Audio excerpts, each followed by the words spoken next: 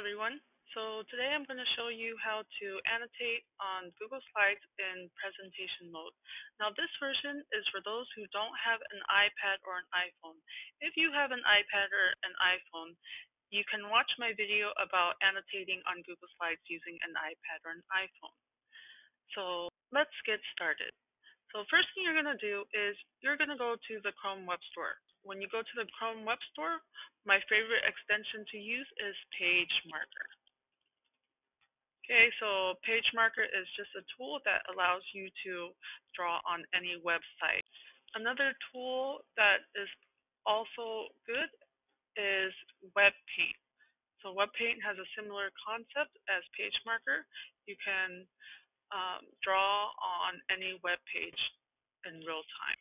So here I have my Google Slides presentation. What I'm going to do is I'm going to go on the drop down, and instead of choosing present from beginning, I'm going to choose presenter view. Now when I see my presenter view, I get a view of my speaker notes and my presentation. So in this case, I don't really need my speaker notes. I'm just going to click on my screen, my presentation, and I'm going to either choose my page marker. I can now annotate with my page marker and write all over it as I like.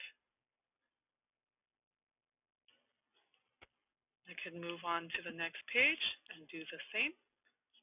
My page marker, I can annotate, draw boxes, draw circles, change color.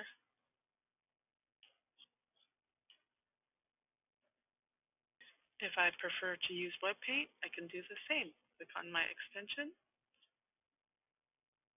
choose my tool, and I can draw.